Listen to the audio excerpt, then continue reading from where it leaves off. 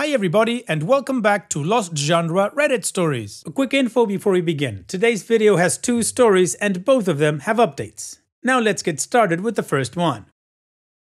This post is from the subreddit Relationships and it's by user Get a Goddamn Job. My 24 female significant other 24 male of 2 years. He doesn't seem to think getting a job is important and it's killing the relationship for me.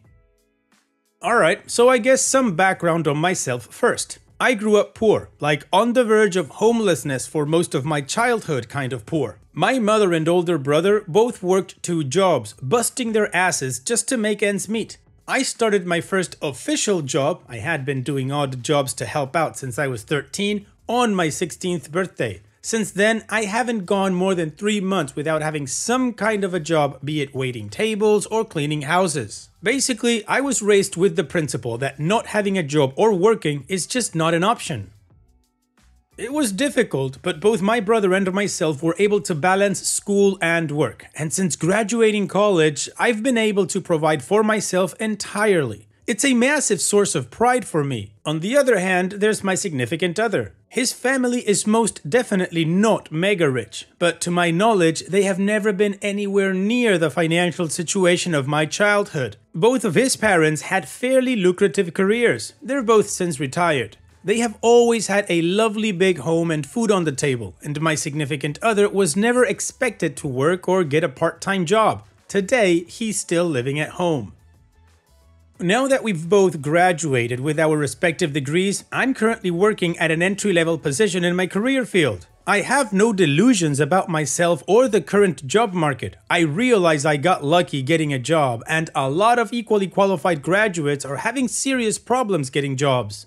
But I do think my work ethic played a huge part. They may have been crappy service-related jobs, but they taught me responsibility and how to be a good worker. I'm not ashamed of doing work that's beneath me because it's made me into the dedicated and hardworking person I am today.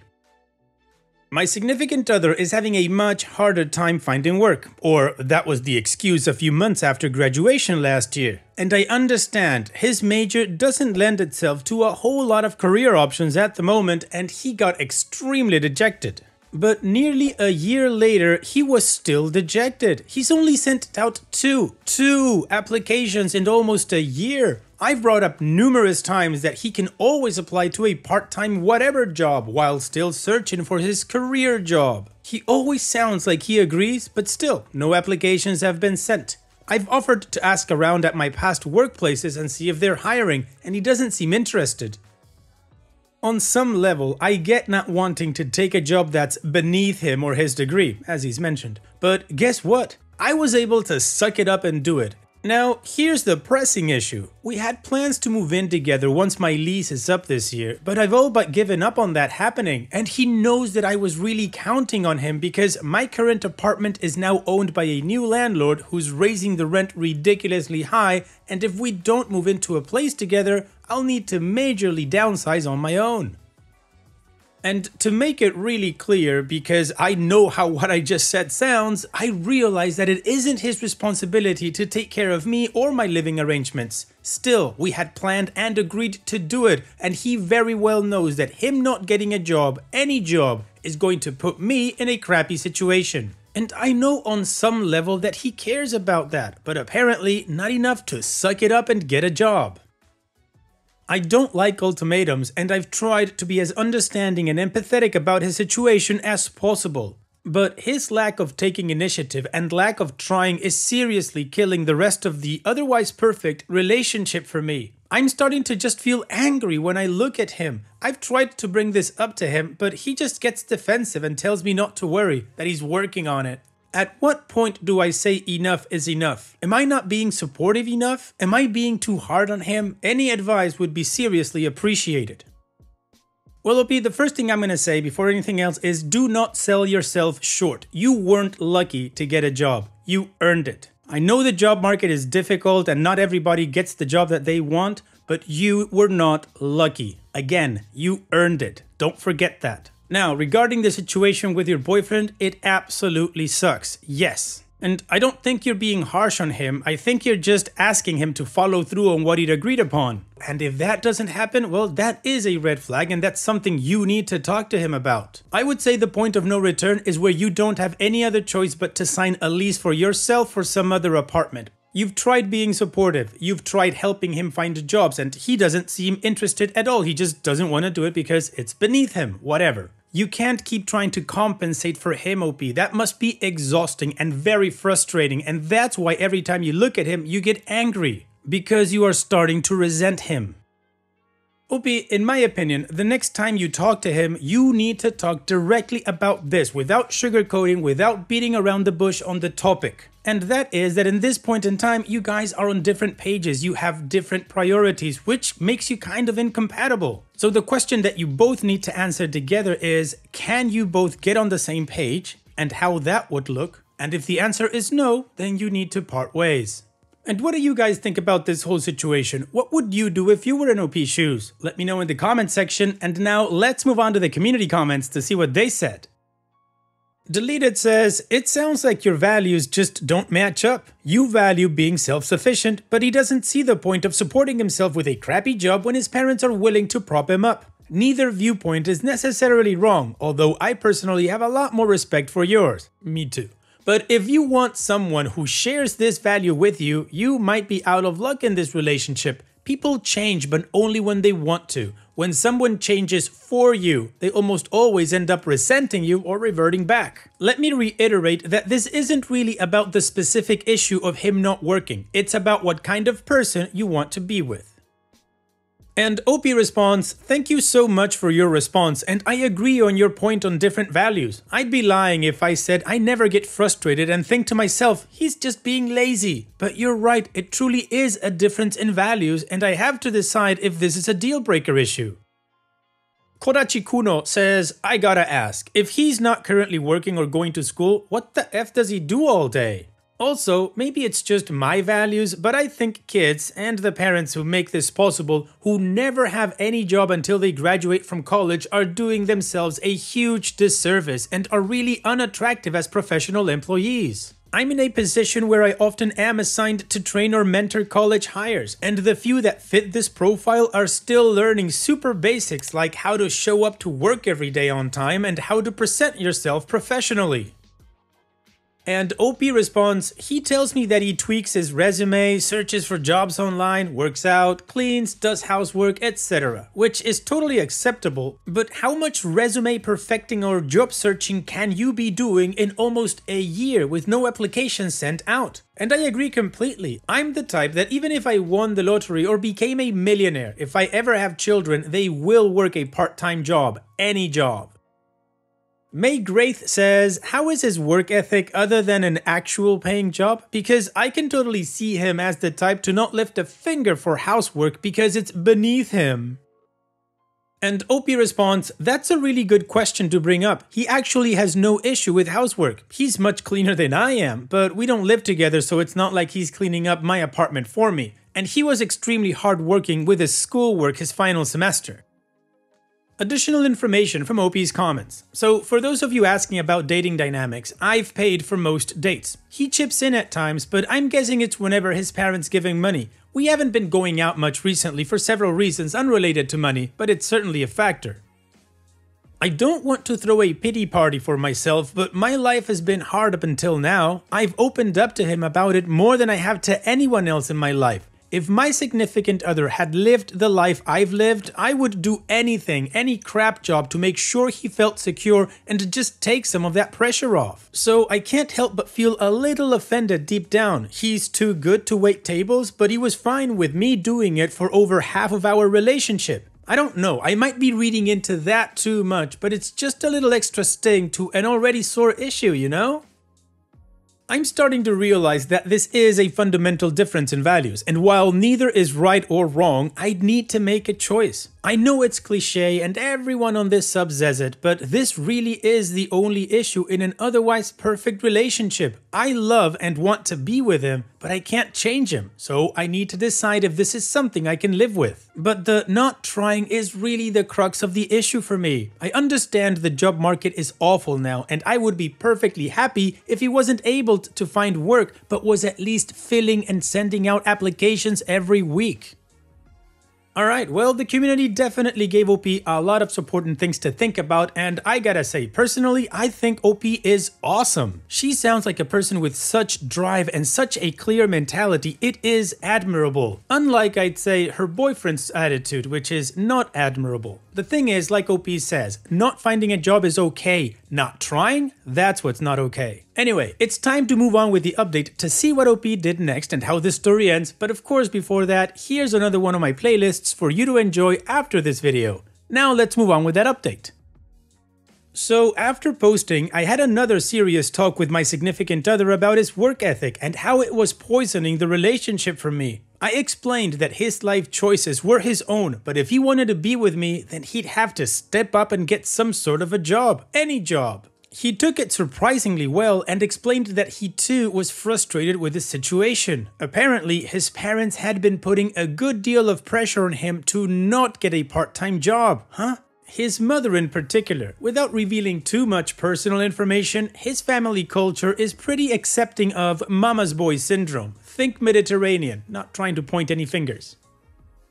Basically, that's where he got the attitude that specific work was beneath him. Plus, his older brother had lived at home well into his late 20s. Now, I love his family. They've been nothing but warm and welcoming to me. His parents already refer to me as their future daughter, which is so lovely. But still, I told him flat out that his parents gave him terrible advice. I honestly don't think his mother means him or me any harm or malice, but he is very much the baby of the family to his mother, so there is still a bit of overprotective behavior there. But he's definitely made some serious efforts towards becoming a self-sufficient person in the past few months. I also pointed out that his brother was in an entirely different position as he was working on a PhD then. Now, the breaking point for us came about a month and a half ago. Out of the blue, my company offered me a position halfway across the country. This forced us to have a very serious come-to-Jesus type of talk about our relationship and our future. I told him plainly that I didn't want to rush him, but we needed to either work out this problem or I would be taking the position. Well, Reddit, that certainly lit a fire under him. Every day he would send me pictures of applications he was sending out, around 3 to 5 a day. Not amazing, but certainly better than 2 a year. He is defying his entire upbringing and parental pressure to step up, and honestly, once I got that job offer, I figured we'd just sort of fizzle out, because I seriously did not expect him to put forth any effort. Now, he's the one talking about our future together. I honestly felt bad, like I was forcing him to become an adult, so to speak, before he was ready. But I think we both started seeing it more as, what do we want long term and how do we get there? Anyway, guess what? Within 2 weeks, he got a job. It's a part-time, dead-end job, but it's a damn job. Once he got his first paycheck, he raved about how rewarding it felt to earn it for himself. Then he took me out to dinner and paid. Now, before anybody hears wedding bells, just know that I'm definitely not moving in with him until he can pull his own weight. I'm certainly not a finance expert, but I understand the ins and outs of income versus expenses, which is one area I've been able to advise him a bit on. I've also explained credit and why it's essential. Honestly, I think it's something his parents should have taught him, but from what I've seen over the past few months, he has made real strides in becoming an independent person, which I can respect. We'll see what happens as far as moving in together, but I'm definitely more happy than I was 4 months ago. So here we are. That position across the country ended up being a bad fit for several reasons, so I stayed here and actually got a promotion recently. He's been asking for my advice about saving and financial independence, which I'm more than happy to give. We're taking it one step at a time, but we've definitely taken these steps in the right direction. Yes, OP, I absolutely agree with you. All steps taken in the right direction. This is a happy update. And I absolutely agree with your boyfriend. In my opinion, there are just a few feelings that come close to the one that you get when you earn something, when you've worked your ass off to achieve something and you get it. Not because somebody decided to give it to you, not because you were lucky, but because you earned it. I don't know, maybe it's just me, but I just love that feeling. So here's wishing you and your boyfriend, OP, the best in the future. Hopefully you guys can keep working together and you keep moving in the right direction. Take care and thank you for sharing. Now let's move on to the next post that, like I said in the beginning, also has an update. This post is from the subreddit Relationships and it's by user GFanime My 21 male girlfriend, 20 female of 6 months suddenly wants me to give up watching anime. After my classes, I like to watch some anime in my dorm occasionally. I finished an episode when my girlfriend texted me asking if I was watching anime, to which I replied yes. She then told me that she thinks that now I'm over 20 years old, it's time to give up watching it. I kind of laughed it off, telling her that I enjoyed it, but then she said that she was being really serious. I haven't responded yet and I'm dreading when I see her later. A lot of my hobbies are rooted in anime, my friends, going to conventions, cosplay, merchandise I like, and she's known about my hobbies since just a little after we started dating, which is why this feels so out of left field for me. I watch about 8 to 10 series a season, which translates to only 1 to 2 episodes a day. This isn't a lot, right? A lot of people might call me a weeb or otaku for considering choosing anime over a girlfriend, but this is a hobby that I've had for most of my life, since 10. Well, OP, the people that would call you a weeb or otaku would be absolutely wrong because it's not about choosing anime over your girlfriend. It's about letting your girlfriend dictate your life. Before telling you that you need to quit watching anime because you're over 20, which it's stupid by the way, the first question I would ask is, do you have your life together? And if the answer is yes, then you can do whatever the F you want. You can watch 20 episodes a day if you feel like it. As long as you keep up with all of your responsibilities and you are a good and present boyfriend, then yeah, watch as many as you want. Now, if you're skipping class or you're letting your grades fall or whatever, like you don't have your life together, you're actually in trouble or something, and you still watch anime without doing something about your life, then yeah, maybe you need to quit anime and start focusing on your life. And then maybe her comment would be welcomed and actually on point. But I get the feeling that it's not. OP, I think you need to talk to your girlfriend about this because it's not about anime. It's about a power dynamic in the relationship. And what do you guys think about this situation? What would you do if you were in OP's shoes? Let me know in the comment section, and now let's move on to the community comments to see what they said. Recycled Banthus says, I don't doubt that she's serious, but something else is possibly happening here. She's being controlling and trying to dictate that you give up something you enjoy greatly, just on her whim and judgment. It shouldn't matter if you both have different tastes and hobbies. It's okay to share interests, but complete commonality is not required. Sometimes it's better when two people have other hobbies. If your work or studies suffer from time spent on anime, that's one thing. But if you get crap done, there's no reason you shouldn't be able to enjoy anime. I recommend that you kindly but firmly stand your ground. She should not ask you to forsake a harmless hobby that brings you joy. If she doesn't drop the demand, she should be dropped. Dora Diamond says, my partner and I are 30 and 28 respectively and love watching anime together. There's nothing childish about it, and if you're only watching a couple of episodes a day, it's not like you're being excessive. Maybe talk to her about why she feels anime is for kids and show her some episodes to see if she's open to changing her mind. Either way, I don't think you should give this up for her. A Bit Not Good says, don't put up with that. You could text her like, fellow associate, you knew I was into anime coming into this relationship. It's something I genuinely enjoy and have no intention on dropping. Let's watch Attack on Titan together. If she's going to be crap about it, turn into a mechabot and step on her house. Additional information from OP's comments. She thinks that all anime is either for kids or guys trying to get their rocks off. While her hobbies constitute spending most of her free time with friends, she also likes makeup, especially tutorials on YouTube, and softball.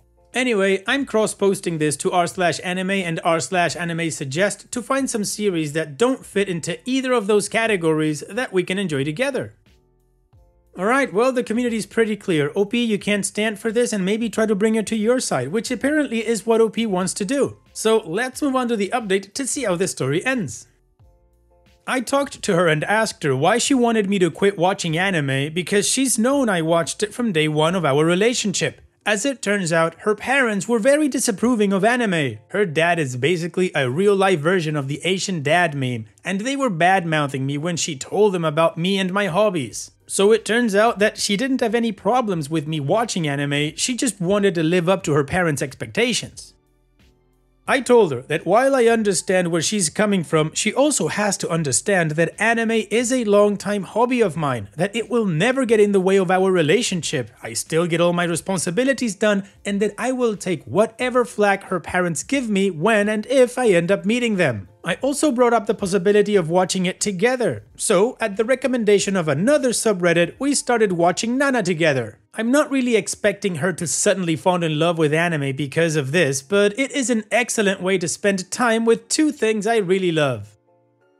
Alright OP, problem solved. You talked about it, you got to the bottom of it, and now you guys came together to a determination, which is, let's try anime together, and if and when their parents grill you, you'll have no problem standing up for yourself. So here's wishing you and your girlfriend the best in the future. Take care and keep enjoying anime together. Thanks for sharing.